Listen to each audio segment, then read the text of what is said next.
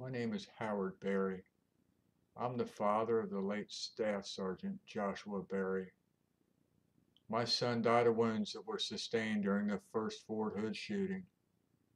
You won't find Josh listed among the killed or wounded. He didn't exist. The Army forgot about him.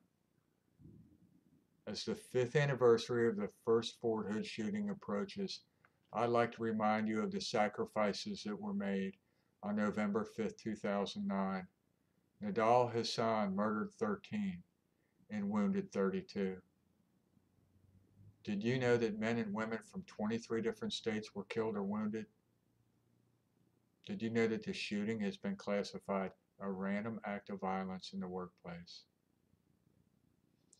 Did you know that the victims and their families are still waiting for the truth to be told?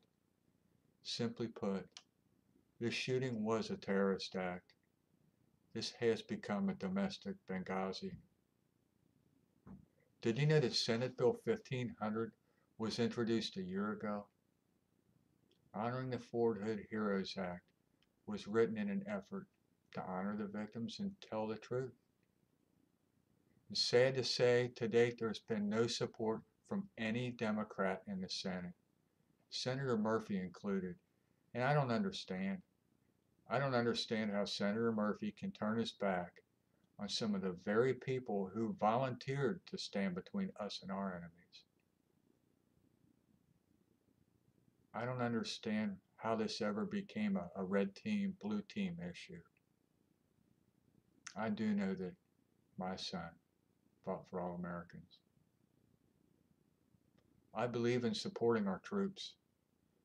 I believe that that support should be more than a yellow ribbon decal on the back of our car, or a thank you for your service to our country, or sadder yet, what folks say to me, sorry for your loss. I believe that support should be in action. I am humbly asking the good people of Connecticut to support these troops with their action. Please contact Senator Murphy. Tell him to co-sponsor Senate Bill 1500. Please tell him to stand up for the victims of the first Fort Hood shooting. It's the right thing to do. I need your help. God bless. I miss my son.